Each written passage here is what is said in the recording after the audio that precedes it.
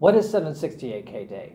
Well, it's the point in time in the near future, most people think sometime in May, when the internet routing table, BGP routing table, will exceed 768K entries, which a lot of routers are configured for.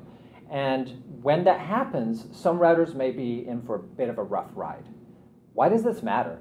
Well, back in 2014, there was a day called 512K day. Shocker, it was a time when the 512,000 internet routing table entry size was breached. And at that time, there were a fair amount of routers not ready, and some older routers crashed as a result, causing a ripple effect of outages and havoc on the internet. So the worry is that 768K day could have the same effect.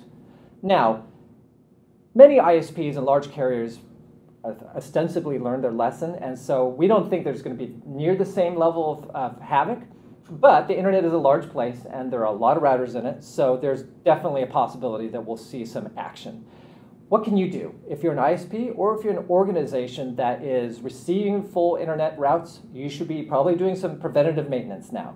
But if you're just interested in this topic, we monitor the internet, apps, services, and networks for disruptions and different phenomena. And as we see things that happen on that time, we'll definitely be reporting on those. So check out our blog and our Twitter handle for updates.